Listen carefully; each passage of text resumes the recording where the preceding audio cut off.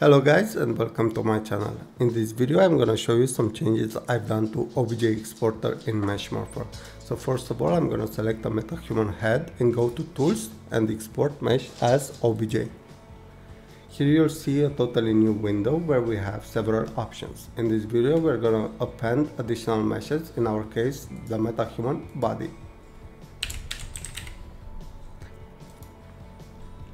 We will select export welded mesh and leave the default values.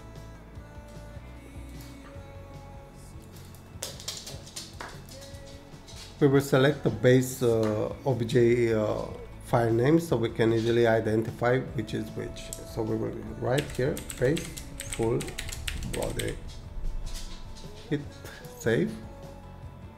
And now that the OBJ file is exported, we can go to Zbrush. We will work with Zbrush in this video, but you can work with whatever other software you're familiar with. I'm going to click import and select our newly created OBJ file.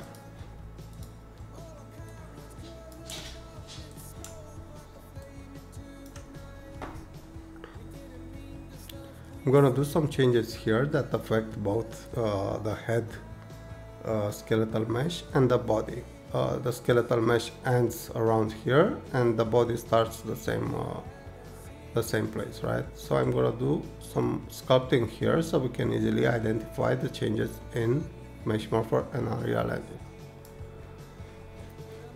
Now that we've done some changes, we can go to export and just name your OBJ file so you can easily identify it, right? I'm gonna right here instead of base, I'm going to write morph. Now we can go ahead and import these OBJ files into Mesh Morpher. We go to tools and create from OBJ files. We select the base we just exported as base OBJ file, and the morphed OBJ file is the OBJ file exported from Zbrush.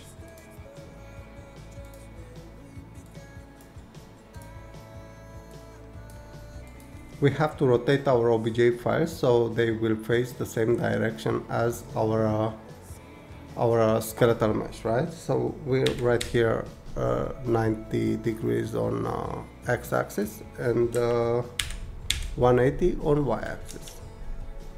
As you can see, our sculpting is on the wrong side than what we sculpt in Zbrush. For that to be fixed, we have to write -1 on x-axis in scale option here. Pick a new morph name,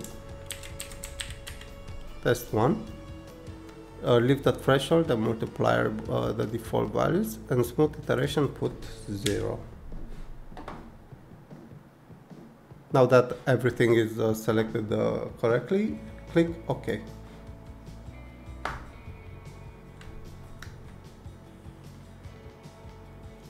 Gonna take a little bit for this operation to be completed.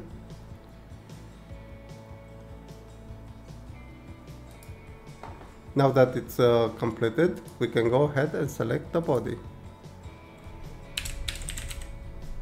We're gonna apply the same OBJ files to the body.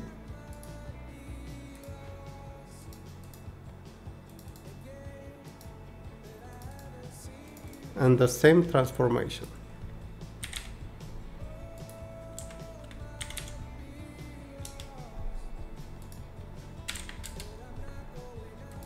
We will pick the same morph name, leave the threshold default and multiplier the same, and smooth iterations 0.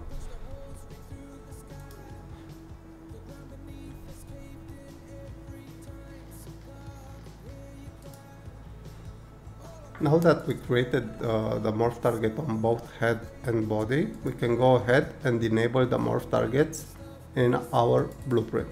To do that, we open the metahuman blueprint and then event graph. At the end of ArcKit setup, we create a new event, custom event.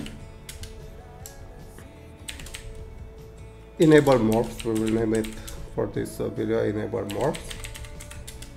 And now we can go ahead and select a new node, set morph target face. For face we're doing this. We're writing here test1 is our morph name and value 1. Duplicate this node and select the body component. Go to the construction script and call your newly created event. Enable morphs. This way the morph targets will be enabled in editor as well.